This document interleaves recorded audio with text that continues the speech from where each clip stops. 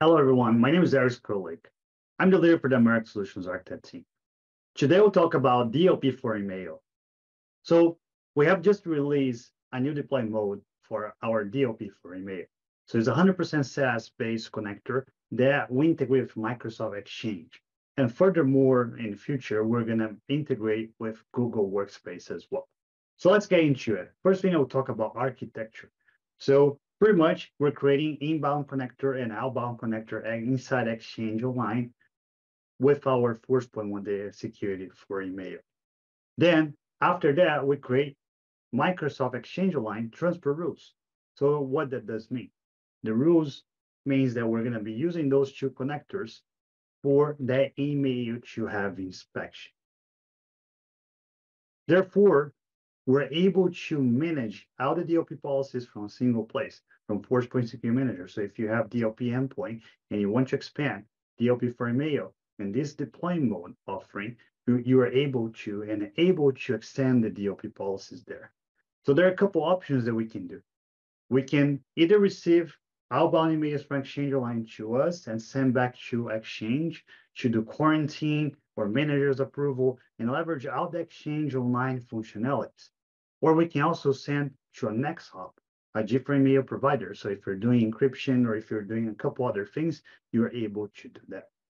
So what I will talk about during the demonstration, I will show the UI on how to configure. I will talk about Microsoft Exchange Online transfer rules. I will talk about how to create DLP policies for the DLP cloud email. And also the last one, but not least important, the user experience. So let's get into it. So the first thing, I will talk about settings. When I'm setting up this, I will set up my domain, the domain I'm using. I will set up them returning to Microsoft in this case. In this case, I already have imported the public certificate and private key to validate that this domain is mine. And I will send to a smart host, which is my smart host for the Exchange Online. So that's pretty much what I need to configure inside the email security side. Then once I have that configured, I will have the rules. So I already have two connectors created. As I mentioned, I can have an inbound connector and an outbound connector. Those are the two connectors. So coming from Office 365 and coming from us to Office 365. And then I have a transfer rule.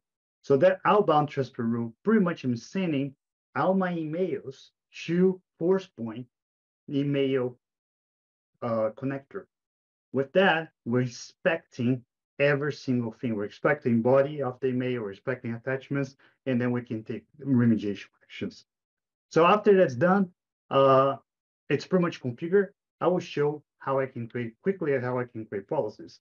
So I already have a couple policies configured over here. I will use as an example a credit card number policy. If I click in this credit card number, pretty much if you already have our DLP solution for the endpoint or for network, you're able to expand the same policy. So the conditions over here, I have that condition, severity in action, which I can choose to block all. In this case, I'm block all and quarantine the email. And then who are the users I'm applying that policy to? And the last one, the destination. So the destination is pretty much network email. As I mentioned, you can use that policy for your DLP endpoint. You can use that policy for other channels as well.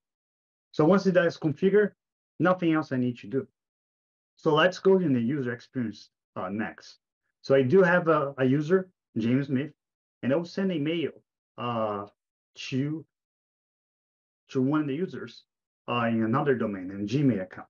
I have a bunch of credit card numbers over here. So I will click send, and I will send that. Once I did that, the email is being inspected by Forcepoint DLP. So regardless if you're accessing that from the browser base or from a mobile device or any device, we are in the network level. So we're inspecting every single email, every single attachment, also body, and we're able to see if it's violating any DLP policies. Once I do that, I'm able to see the incidents. So let's take a look in reporting perspective. I can see in reporting over here that I have an incident already. And that incident was generated based on the credit card number policy that I have. So if I click refresh here, I probably will see now second incident. That was the incident that I just generated. So you can take a look over here. I can see they violated the DLP policy. And in this case, it was blocked. We're not we're dropping the email, the whole email, so we blocked, but we're able to quarantine using Microsoft quarantine functionality, or we're able to do manager workflow, approval workflow using Microsoft Exchange Online functionalities.